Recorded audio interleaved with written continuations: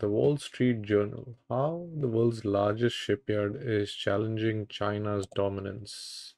South Korea's shipbuilding. Wait, South Korea has the largest shipyard in the world?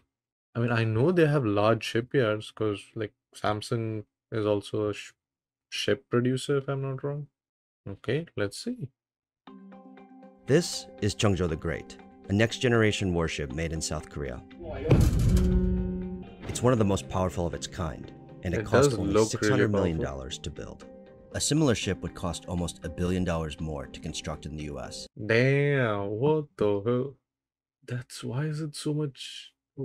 Damn, the American military and the American taxpayer are being ripped off, huh? The cost of building a warship in the US has soared, while production times have slowed to a crawl after decades of deindustrialization left America with only a handful of shipyards.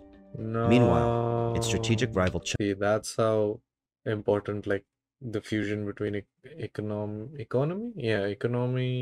job, industry, and the military is. You mess with that, you mess with like, it is just horrible. China has churned out hundreds of new ships, now commanding the world's largest and fastest growing navy. Now the US is looking to Asia's shipyards to help close that gap as the two superpowers move closer to a potential conflict. In the 1970s, the US shipbuilding industry had 13 public shipyards operating across the country, building about 5% of the world's tonnage. Today, only 4 yards are still in operation. Whoa, 15 down to 4. Damn, that's horrible. In the whole country, there's like 4 or 5 shipyards. 4. Oh, that's. I thought there was a shipyard in Florida. That's just the identifier. That is horrible. The Navy is prevented from buying or constructing new ships abroad by a 1965 amendment to federal law.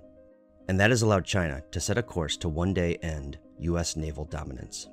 Beijing is now the top global shipmaker by a wide margin. Giant Chinese firms that crank out merchant ships for the world are often the same ones building warships for China's Navy. Less than a decade ago, the US Navy held more battle force ships compared to China. Since then, China's fleet has rapidly overtaken the US Navy and is projected to have 435 million. That is horrible.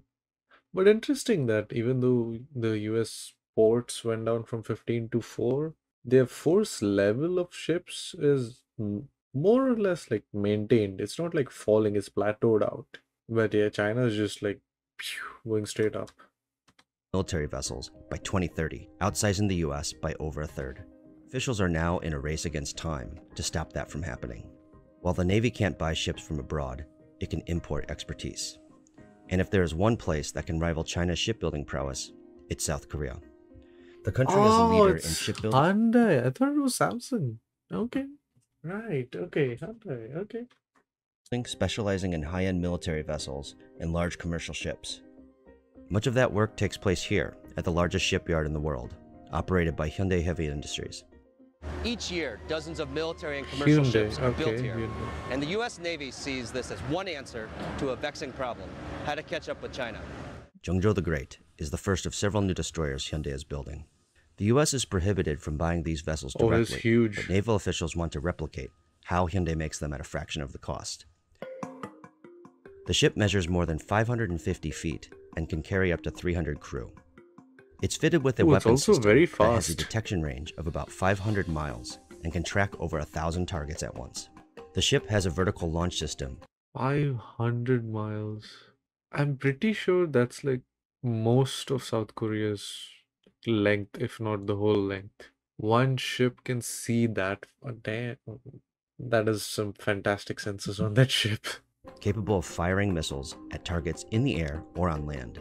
Expanded sonar capabilities allow the vessel to detect submarines at a range far greater than older destroyers.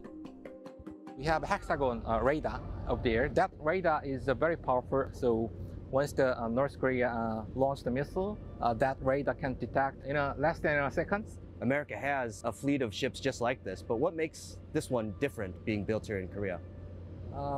We can build a ship in a very cost-effective way. We have a very healthy and reliable marine industry around us. We can control the cost, and we are adapting the very good shipbuilding technology from our main shipyard. Hyundai's military ships are built in the same. Damn, I was like, yeah, this is some side job. Our main shipyard does something else. Wow. Now that is a good mix of economy, job market, and like military production. South Korea has gone really far with naval production, I would say. South Korea and even Japan, they've got really good naval production. Same yard as the company's commercial vessels, where about 40 to 50 hulls are built each year. It means the company can build the destroyer in just 18 months, significantly faster than the 28 months it would take in the US. We are sharing all the shipbuilding technology from the commercial shipbuilding.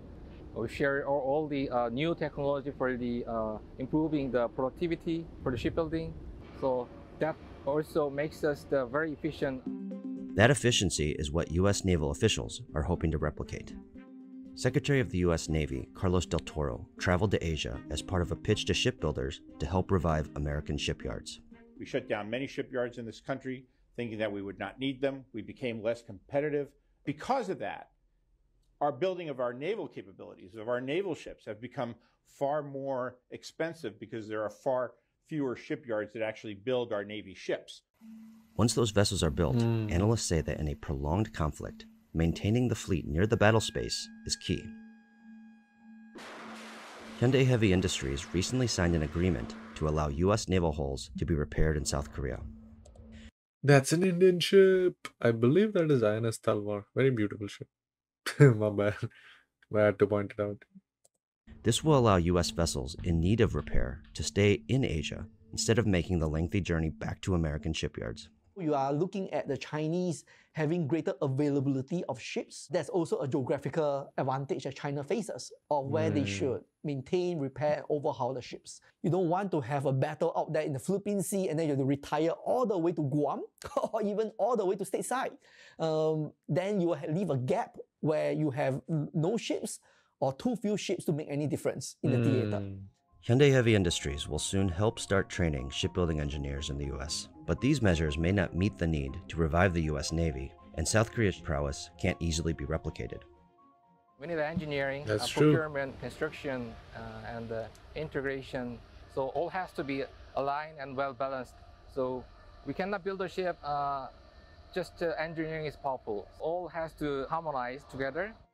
True. America's efforts to revitalize its shipbuilding capacity has taken on a new urgency as tensions rise over Taiwan. Beijing claims the self-ruled island as part of its territory and has threatened to take control by force if necessary. America's naval superiority is a deterrent to a Chinese invasion as long as it can be maintained. Assuming that there's not just a Taiwan conflict, but assuming there is also conflict elsewhere. The ongoing availability issues for the US Navy to concentrate enough forces in the theater while having to take care of other regions, it will be a huge stretch. It doesn't mean the US will not win a conflict over Taiwan, but then the question is at what cost? While the US Navy is technologically superior to its Chinese rival, naval strategists argue that fleet size also matters. The bigger the better. The clock is ticking for the US to increase its number of warships. But the laws designed to protect America's shipbuilders have backed the Navy into a corner. Yep, The US will it's need to look backfired. beyond its shores if it is to avoid falling irreversibly behind in a new era of great power competition.